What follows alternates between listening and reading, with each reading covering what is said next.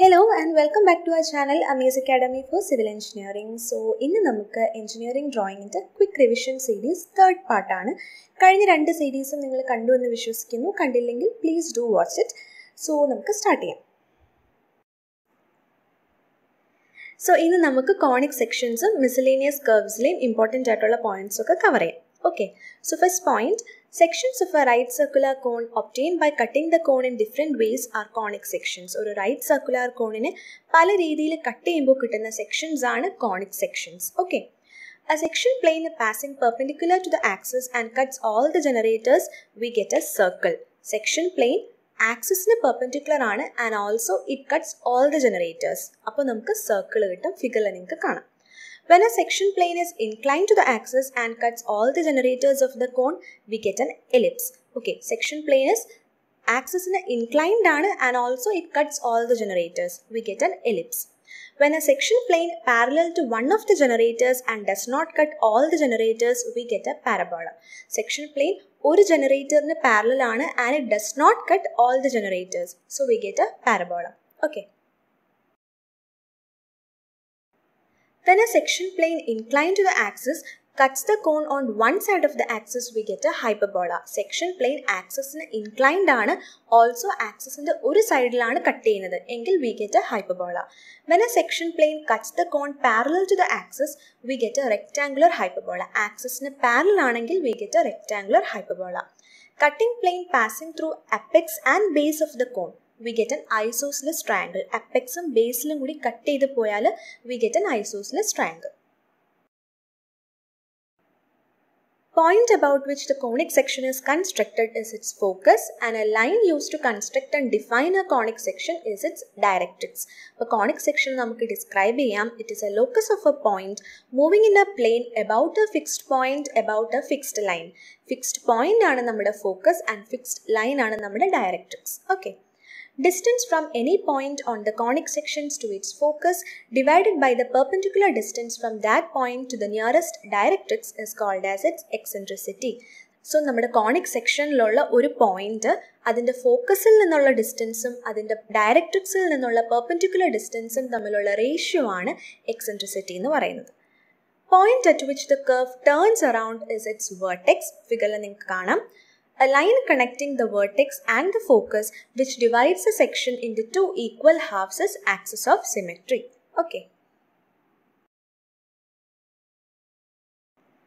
ഇനി നമുക്ക് ഓരോ സെക്ഷന്റെ എക്സെൻട്രിസിറ്റിയും നമ്പർ ഓഫ് ഫോക്കസും നോക്കാം. എലിപ്സിന് എക്സെൻട്രിസിറ്റി ലെസ് ദാൻ 1 ആയിരിക്കും, നമ്പർ ഓഫ് ഫോക്കസ് എന്ന് പറയുന്നത് 2 ആയിരിക്കും.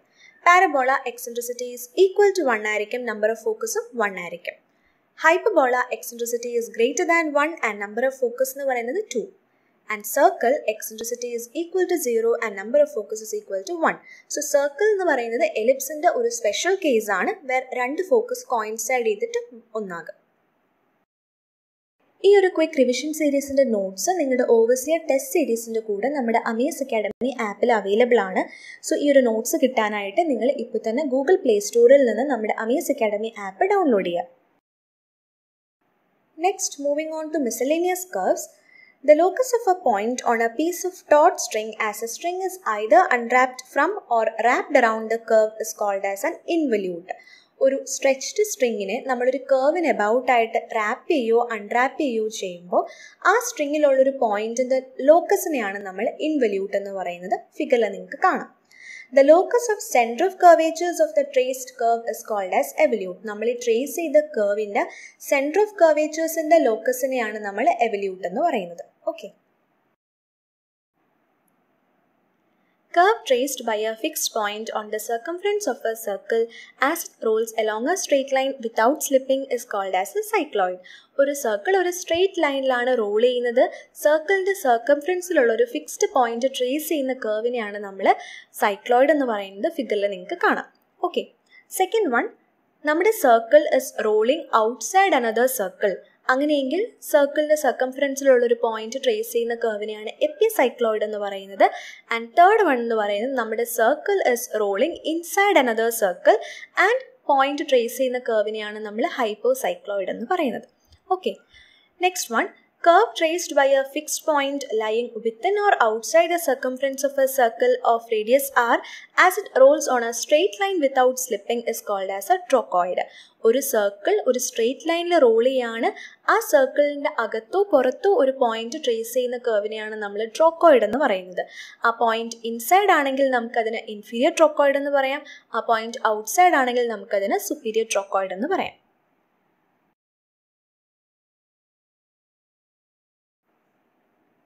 Curve traced by a fixed point lying within or outside the circumference of a circle of radius r as it rolls outside a directing circle without slipping is called as an epitrochoid. ഒരു circle മറ്റൊരു സർക്കിളിൻ്റെ ഔട്ട്സൈഡിൽ role ചെയ്യാണ്, അങ്ങനെയെങ്കിൽ generating സർക്കിളിൻ്റെ അകത്തോ പുറത്തോ ഉള്ളൊരു point trace ചെയ്യുന്ന കർവിനെയാണ് നമ്മൾ എപ്പിട്രോക്കോയിഡ് എന്ന് പറയുന്നത്. ആ പോയിന്റ് ഇൻസൈഡ് ആണെങ്കിൽ it is an inferior എപ്പിട്രോക്കോയിഡ് and outside ആണെങ്കിൽ it is A superior എപ്പിട്രോക്കോയിഡ്. Okay, next one. Curve traced by a fixed point lying within or outside the circumference of a circle of radius r as it rolls inside a directing circle without slipping is called as a hypotrochoid. ഒരു circle മറ്റൊരു സർക്കിളിൻ്റെ ഇൻസൈഡിലാണ് role ചെയ്യുന്നത്, അങ്ങനെയെങ്കിൽ generating സർക്കിളിൻ്റെ അകത്തോ പുറത്തോ ഉള്ളൊരു point trace ചെയ്യുന്ന കർവിനെയാണ് നമ്മൾ ഹൈപ്പോട്രോക്കോയിഡ് എന്ന് പറയുന്നത്.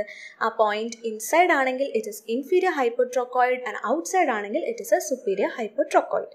ഓക്കെ,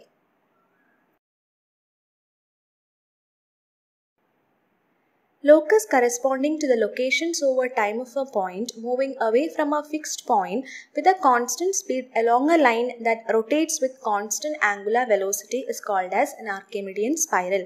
Okay, so ഒരു ലൈൻ ഒരു കോൺസ്റ്റന്റ് ആംഗുലാർ വെലോസിറ്റിയിൽ റൊട്ടേറ്റ് ചെയ്യുന്ന ഒരു ലൈനിന് എലോങ് ആയിട്ട് ഒരു കോൺസ്റ്റന്റ് സ്പീഡിൽ ഒരു പോയിന്റ് മൂവ് ചെയ്യുകയാണ്, ഒരു ഫിക്സ്ഡ് പോയിന്റിന് അബൌട്ട് ആയിട്ട്.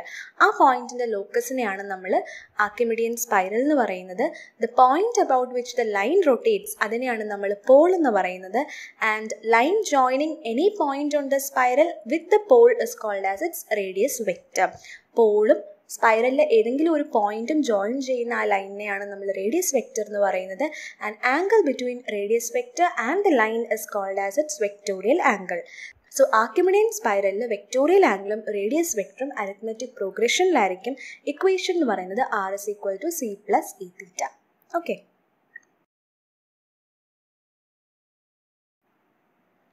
logarithmic spiral is also called as an equiangular spiral. In logarithmic spiral, vectorial angle എന്ന് പറയുന്നത് arithmetic progressionലും റേഡിയസ് വെക്റ്റർ ജോമെട്രിക് പ്രോഗ്രഷനിലും ആയിരിക്കും. ആർക്കിമിഡിയൻ സ്പൈറൽ രണ്ടും arithmetic progression ആയിരുന്നു. ഇവിടെ vectorial angle ആണ് arithmetic progression, radius vector is in geometric progression. Okay. Curve which emanates from a point moving farther away as it revolves around the point is called as spiral. So in general, spiral എന്ന് പറയുന്നത് ഒരു point is moving away from a fixed point and also at the same time it revolves around the point. Okay. Curve generated by a point moving on the surface of a cylinder or a cone in the circumferential direction at a constant angular velocity and at a uniform rate along the axial direction is called as helix. Okay, so helix എന്ന് പറയുമ്പോൾ ആ പോയിന്റിന് രണ്ട് movements ആണുള്ളത്. ഒന്ന് circumferential ഡയറക്ഷനിലും അത് move ചെയ്യും at A constant angular velocity and uniform റേറ്റിൽ ആക്സിയൽ മൂവ്മെൻറ്റും ഉണ്ടായിരിക്കും. അപ്പോൾ കിട്ടുന്ന കർവിനെയാണ് നമ്മൾ ഹെലിക്സ് എന്ന് പറയുന്നത്. Okay, moving on to the next topic, development of surfaces. Process of unfolding of all the surfaces of an object on a plane is called as development of surfaces. ഒരു പ്ലെയിനിൽ ഒരു ഒബ്ജക്റ്റിലെ എല്ലാ സർഫസസിനെയും അൺഫോൾഡ് ചെയ്യുന്ന പ്രോസസ്സിനെയാണ് നമ്മൾ development of surfaces എന്ന് പറയുന്നത്. Method which uses parallel lines to construct the expanded pattern of each three-dimensional shape is called as parallel line method. So parallel lines use ചെയ്ത് നമ്മൾ അൺഫോൾഡ് ചെയ്യുന്ന ആ ഒരു പ്രോസസ്സിനെയാണ് അല്ലെങ്കിൽ ആ ഒരു മെത്തേഡിനെയാണ് നമ്മൾ parallel line method എന്ന് പറയുന്നത്. And parallel line method is used for prism and cylinders. Method used for objects having parallel elements parallel line method ആണ്. So ആ ഒരു ഒബ്ജക്റ്റിൽ parallel elements ഉണ്ടെങ്കിൽ നമുക്ക് parallel line method യൂസ് ചെയ്ത് അതിനെ അൺഫോൾഡ് ചെയ്യാം. Okay, method which uses lines radiating from a central point to construct the expanded pattern of each three-dimensional shape is called as radial line method. Okay, so ഒരു central പോയിന്റിൽ നിന്ന് radiate ചെയ്ത് വരുന്ന lines use ചെയ്തിട്ട് നമ്മൾ ആ ഒബ്ജക്റ്റിനെ expand ചെയ്യുകയോ അല്ലെങ്കിൽ അൺഫോൾഡ് ചെയ്യുകയോ ചെയ്യുന്ന പ്രോസസ്സ് അല്ലെങ്കിൽ മെത്തേഡിനെയാണ് നമ്മൾ റേഡിയൽ ലൈൻ മെത്തേഡ് എന്ന് പറയുന്നത്. And radial line method is use for cone and pyramids. Okay, method used for developing solids generated by a line which is fixed at one end and the other end describes the path is called as radial line method. So parallel line method nammal paranju parallel elements ulla objects nanu parallel line method use cheynathu. Similarly, radial line method nammal use cheynathu for solids which are generated by a line which is fixed at one end and the other end describes the path. Okay, example cone. Method of development which involves subdividing any ruled surface into a series of triangular areas is called as triangulation method. Okay, so ഏതൊരു surface നെയും ഒരു series of triangular areas ആയിട്ട് subdivide ചെയ്ത് നമ്മൾ surface develop ചെയ്യുന്ന മെത്തേഡിനെയാണ് triangulation method എന്ന് പറയുന്നത്. And triangulation developments are made from polyhedron single curve surfaces and wrapped surfaces. Okay, the method by which development of surface of an oblique solid is obtained എന്ന് ചോദിച്ചാലും it is triangulation method. Method used for surfaces of the solid which are bounded by double curve or warped surfaces is called as approximate method. So solids bounded by double curve അല്ലെങ്കിൽ warped surfaces ന് നമ്മൾ use ചെയ്യുന്ന മെത്തേഡാണ് approximate method. Method in which stretching or distortion occurs in the process of creating the development is again called as approximate method. Development create ചെയ്യുമ്പോൾ stretchingും distortion ഒക്കെ occur ചെയ്യുന്ന മെത്തേഡും approximate method ആണ്.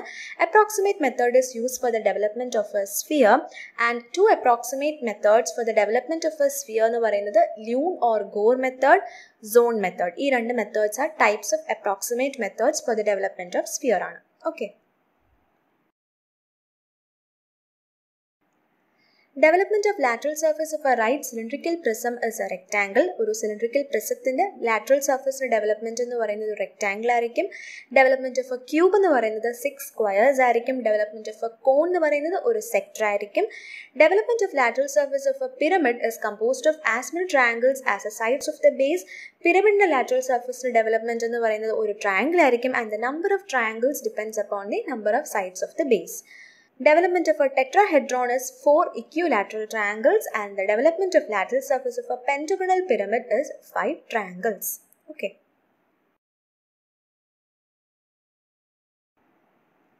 Portion of a circle formed by a portion of the circumference and radii of the circle at both ends of the arc is called as a sector. Circumferenceും റേഡിയസും കൂടെ bound ചെയ്യുന്ന സർക്കിളിന്റെ പോർഷനെയാണ് നമ്മൾ sector എന്ന് പറയുന്നത്. Similarly കോഡും intercepted ആർക്കും കൂടെ bound ചെയ്യുന്ന റീജിയനെയാണ് നമ്മൾ സെഗ്മെന്റ് എന്ന് പറയുന്നത്.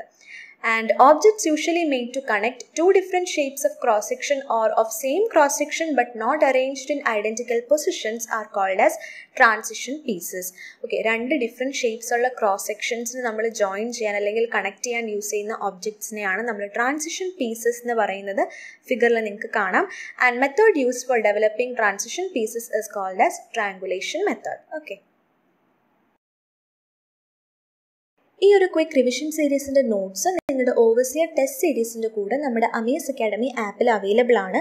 സോ ഈ ഒരു നോട്ട്സ് കിട്ടാനായിട്ട് നിങ്ങൾ ഇപ്പോൾ തന്നെ ഗൂഗിൾ പ്ലേ സ്റ്റോറിൽ നിന്ന് നമ്മുടെ അമേസ് അക്കാഡമി ആപ്പ് ഡൗൺലോഡ് ചെയ്യുക. So that's for today. So engineering ഗ്രാഫിക്സിൻ്റെ remaining portions നമുക്ക് അടുത്ത പാർട്ടിൽ നോക്കാം. So till then keep learning and thank you for watching.